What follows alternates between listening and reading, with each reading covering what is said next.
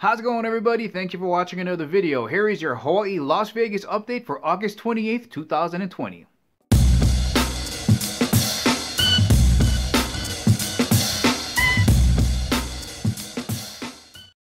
Let's start off with the craziness that's going on in Hawaii right now. In response to the rise in COVID cases, they're going to shut down one of the three major freeways in Hawaii to do testing inside of the tunnel. Now granted, the tunnel that they're going to be testing in is far away from the city. It's in these lush green tropical mountains. But still, you're going to shut down traffic going in both directions to do testing in a tunnel?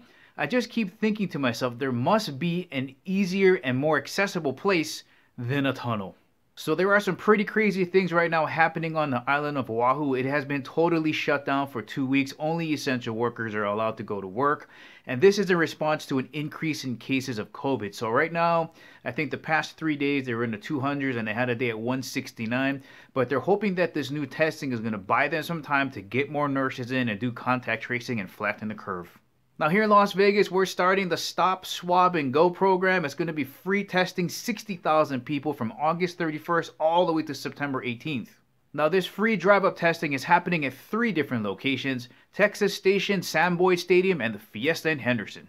Well, alright guys, there it is. That was your Las Vegas Hawaii update for August 28th, 2020. Remember to come back here to Kimo 365 for more news, and remember, I'll catch you guys laters.